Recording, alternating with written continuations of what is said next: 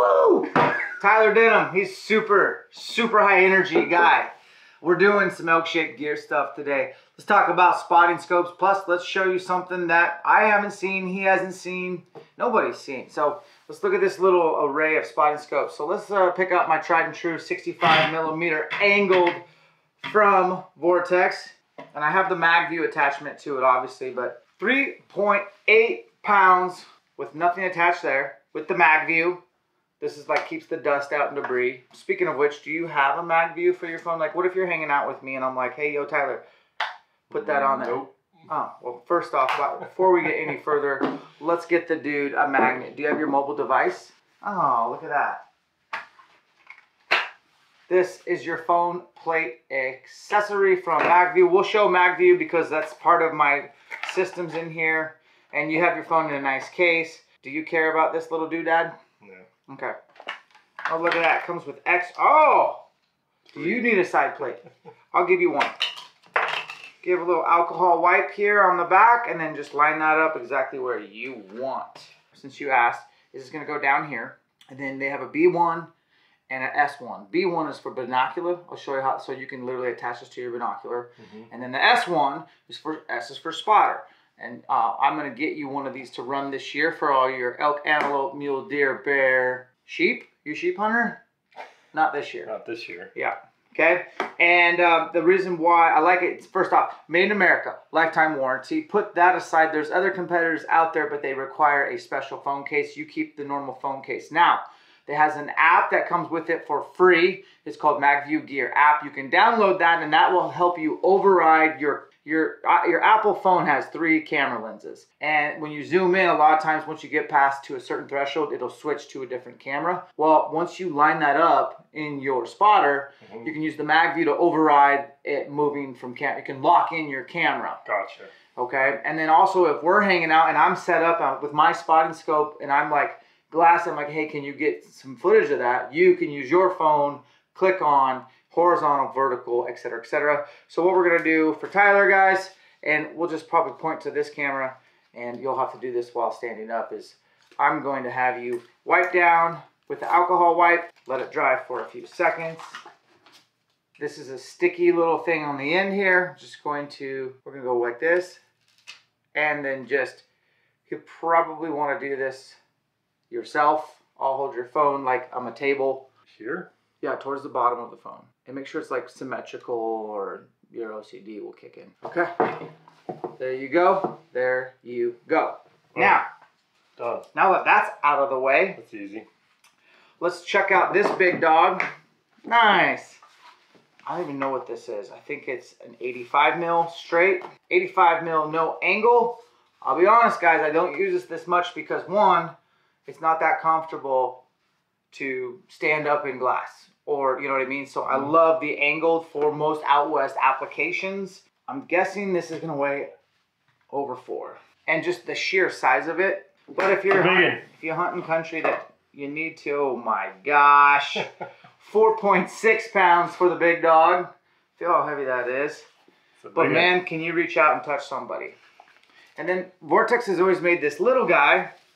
It's 11 by 33 by 50 mil. It's not nearly as powerful as a 65mm.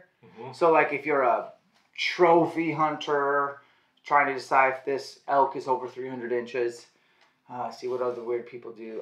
What I do with a lot of spine scopes is like, well, it's daylight and I need to try to find something to hunt and I haven't had a very good day of glassing. I'll use a spotting scope and really pick apart like tight bedding country. I'm trying to find a flicker of an ear, a nose, a tail, an eyeball. This will not do that for you, but this will get you closer than most binoculars, and it weighs absolutely nothing, and the footprint is tiny. What's your guess? Under 2? 1.6 pounds for this. So now let's see what old Vortex has been up to. They sent me a box. They said, hey, we got a new spotter. We're gonna need this. We got a new spotter. That may be your #1. So I ordered another Magview S1 because if this thing is anything like I think it's going to be, I want to perhaps save weight and run it for 2023. And I don't always pack a spotting scope. And you don't, because you don't even have one, correct? Correct. So we're gonna change that this year. We're gonna get you running. And not all applications you need a spotting scope, right? Correct. I should say, this is from Buck. It's full auto, not legal in California. Or Washington, which wants to be California. I digress. So, ooh. This is a Razor HD. Are you excited? I am. I mean, I can tell. All right. Ooh, Razor HD, 1339.56. That's damn near 65 mil. So that's gonna be, like, this is definitely gonna be my go-to. I can just already tell just based on the footprint alone. 2 pounds? 2 pounds. Okay, so we're going for, what did we say the 65 was? 3.8, 2 pounds. And look at the footprint differential and you're losing 4 mil, right? I mean, basically how that works. So let's set it up. This comes with a Arca Swiss plate already. Oh my So you if you're using a Vortex tripod, you won't need a base plate for that. That's pretty cool. Like I always say, she ain't going anywhere. You know when you tie down something in the truck? You have to say, she ain't going anywhere. Vortex makes some killer lightweight carbon tripods, and that's usually what I run. But I wanted, since this is the gear channel, to talk about this Asiac. I've already touched on it on my other channel, ElkShape, not the gear channel, but I haven't talked about it here. So this is the plate that would come with the Asiac. Let's see if this fits it. Oh my gosh, Tyler, we don't need a plate. Yeah. Vortex, you killed it. So the Asiac weighs absolutely next to nothing, and it's a ball, so you can kind of get that set up, and you can change this out for other things. And they have the most rad attachment for glassing with binos. Let's see what this total weight is.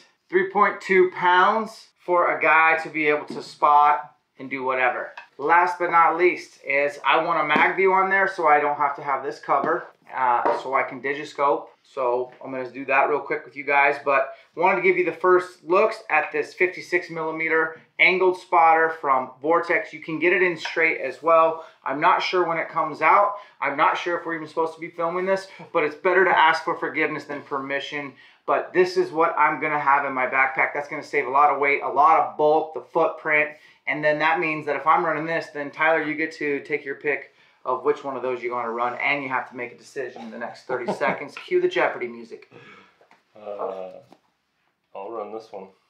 Okay, 65 digiscopies. Yeah. That's cool. Now get those guys the footage. So the aesthetics on this looks pretty good. It's going to show up like that. Now these are going to fit most spotting scopes. There's only a few that the Magview doesn't fit, and they're working on it. But majority across the line, regardless of the manufacturer, it's going to fit. So we're going to go ahead and set this up on there. And we've made videos in the past on how to do this. So watch one of those. Maybe we'll link it at the end of this one. Comes with an extra magnet. So you don't have 2 phones, do you? Isn't there a rap song about 2 phones? You know what I'm talking about? No. Okay. Taking these rings, we are going to set this up to digiscope. You guys can set up the S1 vertically. You can loosen it and have it horizontally. You know, honestly, I like more vertical to be for like socials and stuff or shorts and stuff. But if I am trying to make a YouTube video, I want to go horizontal. But either way, you can take super dope photos and videos. We just put the S1 on this. This is not, I don't know, it's just a Razor HD 56mm, but it's so small, tiny footprint. Again, this is the Asiac tripod. So the things we've covered in this video are like these are kind of the spotting scopes that Vortex has to offer. We just got Tyler set up with Magview. I think, I gotta grab one more thing here, Tyler. We should probably talk about tripods a little bit in this video since we try to be really thorough in all our videos. So this is the Alpine Pro. That's from Black Ovis, right? I believe so. Yep. Yeah, that's from Black Ovis. And then do you have the aluminum one with you? Yeah, I believe so.